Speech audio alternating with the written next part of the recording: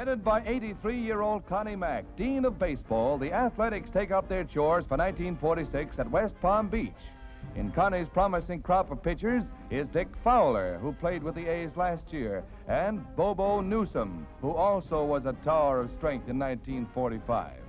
Another standby at the Athletics is Russ Christopher. Yes, they're good, but it's Cornelius McGillicuddy, the old mastermind, who can show them how it's done, even if that old soup bone does creak a little. Here's hoping baseball's grand old man will be in there pitching for many another year.